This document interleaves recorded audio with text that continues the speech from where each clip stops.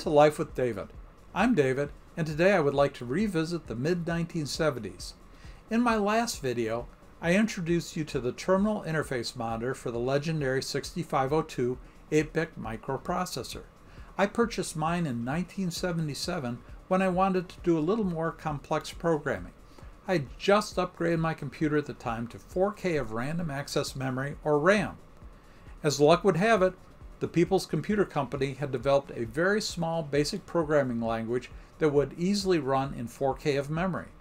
It was called Tiny Basic, and it would be a game changer for early computer users like me. So why don't you join me on a trip down memory lane as we examine Tiny Basic in more detail. Back in the day, memory was really expensive. In 1978, 2102 1K by 1 static memory chips cost $1.75 each, not including the sockets and other hardware needed to make them work. At that price, the 16 gigabytes of RAM in my current computer would cost about $1.5 billion today. Moore's Law definitely applies here. In 1977, a floating point BASIC was available from Microsoft. It needed 12K to run and cost about $130 for the program, and about $300 for the additional memory. That would be about $2,000 today. That was a lot of money for a newlywed couple just out of school. Conversely, Tiny Basic was available for $6 and could run in 4K of RAM. However, you gave up a lot of functionality for that low price and size. The program, which resides in 2K of RAM, is limited to 16-bit integer numbers and a total of 26 variables with single-character variable names, A through Z. The variables are limited to numeric integers. Strings can only be generated within the print statement. Finally, there are only 12 basic statement types, a subset of standard basic. However, despite those limitations, Tiny Basic allowed microprocessor users to write fun and useful programs. Tiny Basic was a great stopgap while we were all waiting for the price of memory and programs to drop to levels we could afford. Let's take a little drive. I'll run this on my multi-purpose 6502 base computer running with the TIM chip. Years ago, I converted the Tiny Basic program from paper tape to a text file, so I'll load it using Hyperterminal. It loads in two sections.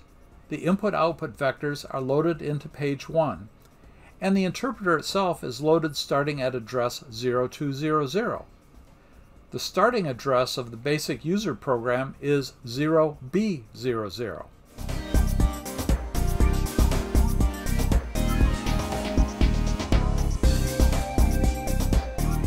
After the interpreter has loaded, the cold start address is 0200, and the warm start address is 0203. The warm start address is handy if you have to exit Tiny Basic but want to re-enter the interpreter without having to retype your basic program. Tiny Basic looks like any other basic interpreter, just much leaner. Here's a little program that outputs 64 random numbers from 1 to 100.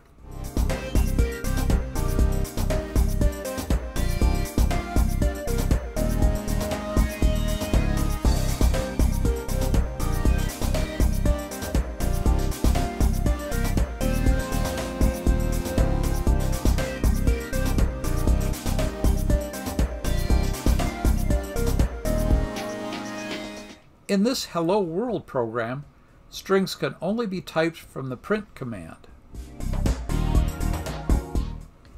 Numbers range from minus 32,768 to positive 32,767. You have to be careful if you go outside that range, since overflow and underflow are not flagged, and the numbers will wrap around as shown by the example.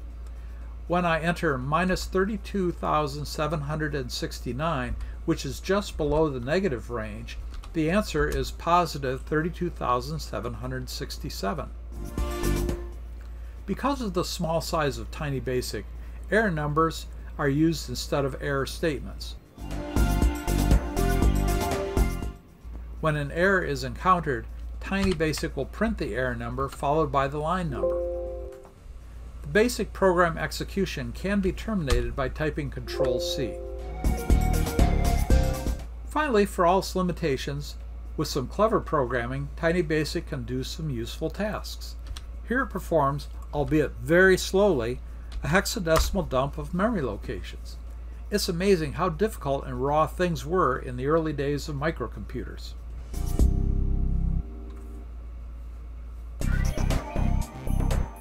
Thanks for joining me today. We explored Tiny Basic, a very small basic interpreter that could run well on microprocessors with as little as 4K of RAM. Not only was it small, but it was also cheap. I enjoyed shaking off the cobwebs from some of these old systems. It's fun, and it makes you appreciate the technology we have today. If you like this video, please give it a thumbs up. If not, give it a thumbs down, and leave a comment or suggestion for things to do. I hope to do more of these videos, so please subscribe and click on the bell for notifications of new videos. Let's get together next time for another day in Life with David. See you soon.